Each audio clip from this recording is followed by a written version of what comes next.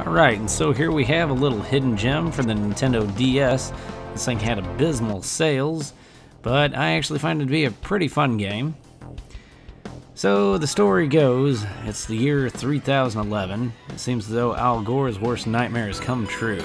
Global warming has had devastating effects on the planet.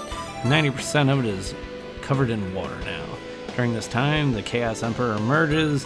The Federation is created to stop them, and they create this so-called submarine, the Metal Fin. I'm sure it has no correlation whatsoever to Metal Gear, but anyway, continuing on. So, all you're wanting to do here is kill some stuff, collect some shit, save the day.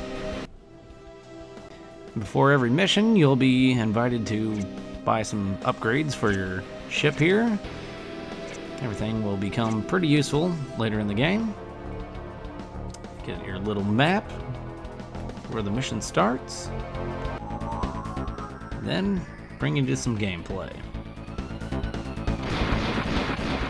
Control the ship with the D-pad, and then you aim with the stylus on the screen itself. It's actually a pretty comfortable feeling way to play the game. You get power-ups, which that's what you just saw. It's kind of like a lightning.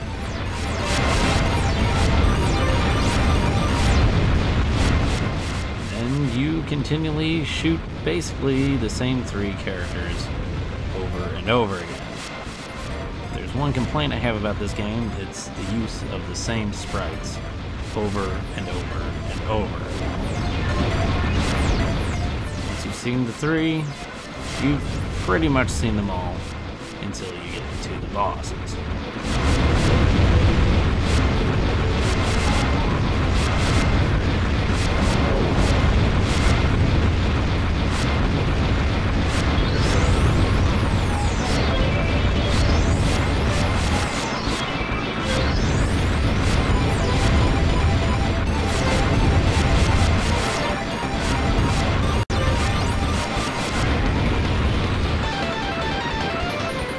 Once you finally do reach a boss battle, they play out like your average shmup.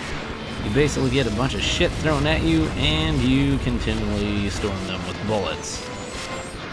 Until dead.